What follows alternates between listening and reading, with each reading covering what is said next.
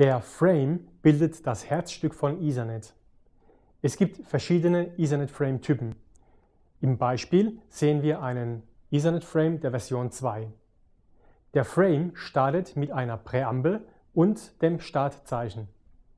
Der adressierbare Teil des Frames beginnt mit der Empfängeradresse, gefolgt von der Absenderadresse. Jedes dieser Felder besteht aus genau 6 Bytes. Gleich nach der Absenderadresse liegt das 2 Byte große Typenfeld.